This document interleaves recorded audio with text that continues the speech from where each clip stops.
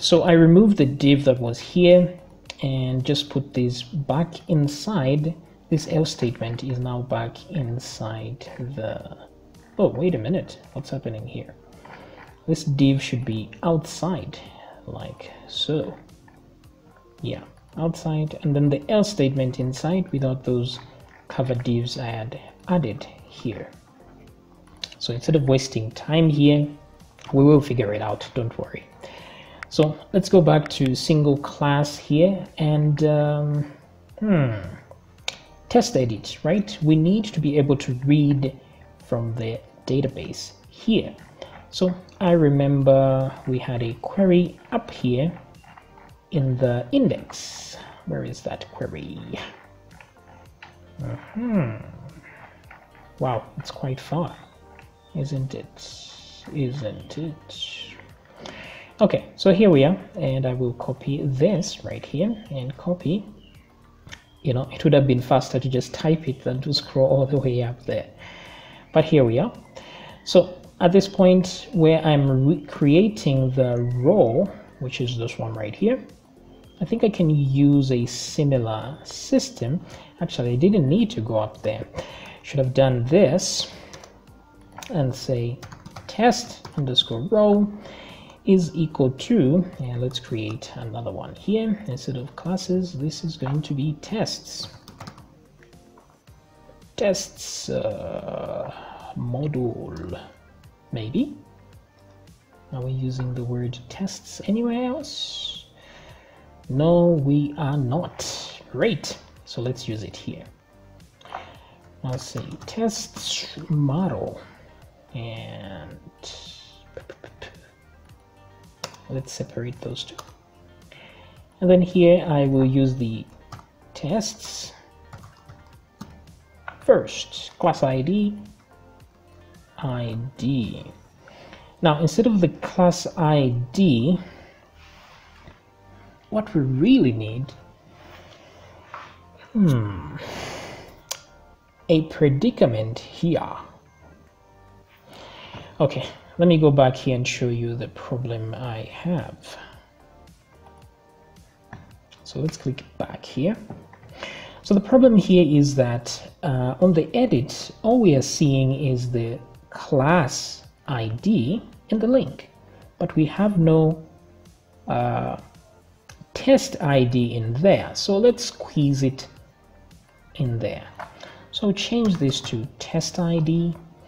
And then instead of just having ID there, I will duplicate this and put test underscore ID. That way I can put test underscore ID over here. Cool. Now we need to have the test ID there when we need it. So let's go to the class view, not this one, this class tab test inc, where the edit and delete buttons are. So there, and then right about here we need to duplicate that and put a slash between them, and then this one will be test ID, like so. So I'm going to copy this and add it here as well. Boom. Cool. Okay, refresh. No errors. That is great. So the link is a bit longer now. Let me click on it, and there we go. Very nice. But why do we have this right here? So let's go back and see what's going on. So tests row. So it seems we are simply just not adding it here. That's about it. So let's add it right here, like so, and let's do test underscore row, and let's refresh, and there we go. Cool. So now that we have this content, we can actually fill in the blanks here because we have the data to do so. So back to class. This is where we say edit a class, class tab test edit inc. Then we can use our let's see here, So this get var tests, but we want to have a default value here, so I'll put a comma, and we already have provision for that, so let's do test row like this and say test. Let's see how that works. Okay, very cool. Let's try this other one here. Same process, comma plus a variable there, paste, and description. Yes, like this. Let me leave some space between these two. So here we get a little bit complex. Let's refresh. Okay, there we go. This is a description. Yeah. Now we just need these two. Now, in order to activate one of these, we need to just have the active thingy there. Is it active? No, it's not actually active. It's selected. Yes. No, it's checked. Sorry.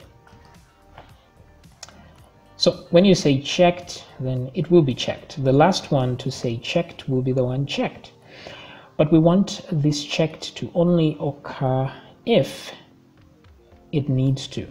So we must put an if statement here. Now we can get the variable here, the var.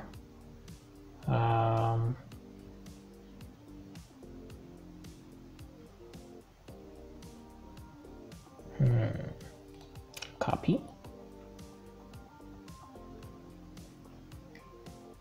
Let's come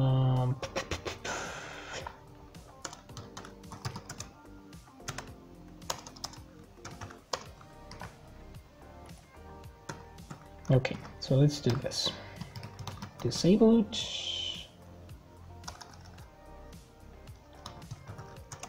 Is equal to that, right?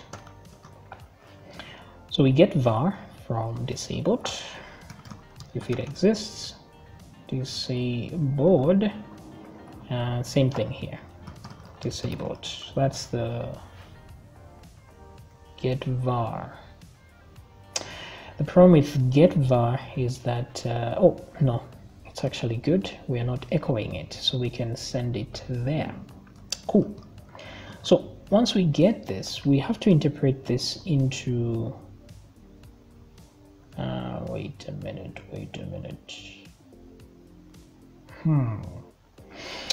The issue here is that if it's a 0, it should be in here. If it's a 1, it should be in here. And we are not changing the values here per se. The same way we're doing here, what we're changing is to check which one of these should be checked. So depending on the result here, the checked should either be here or there. So which means we need two variables. So here and there. So let me do this. Let's add this one here, and let's do this.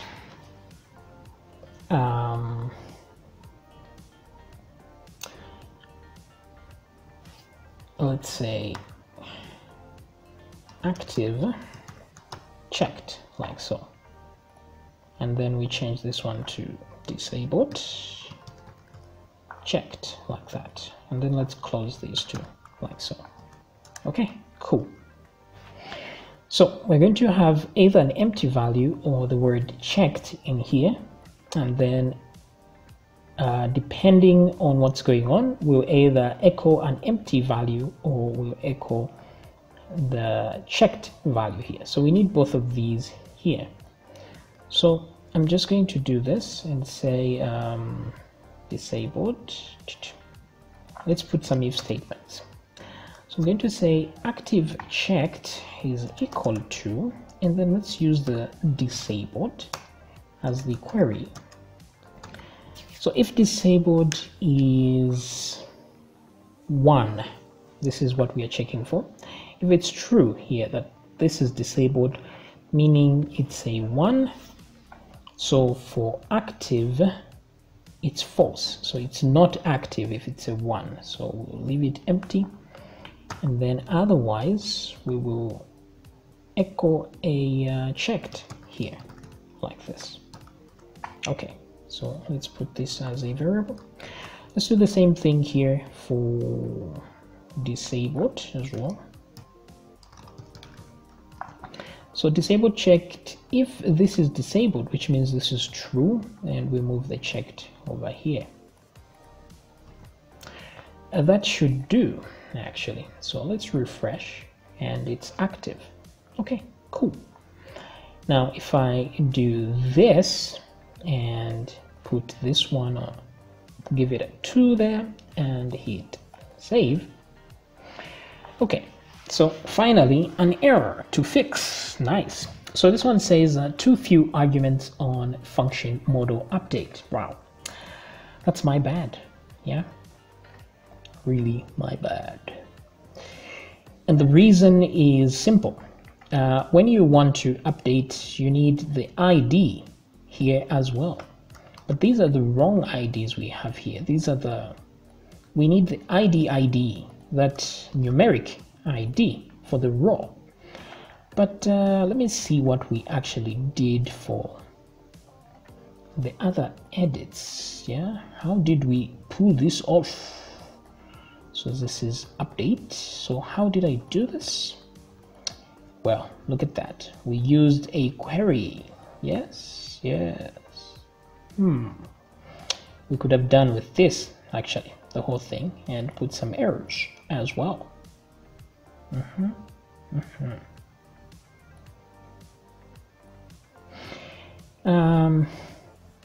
Let's go back to test add here for a second. The problem I'm seeing here is that we are not validating the data that we are getting. I think we'll handle that in the end. So let's just come back to test edit here again, and let's read from our database, shall we?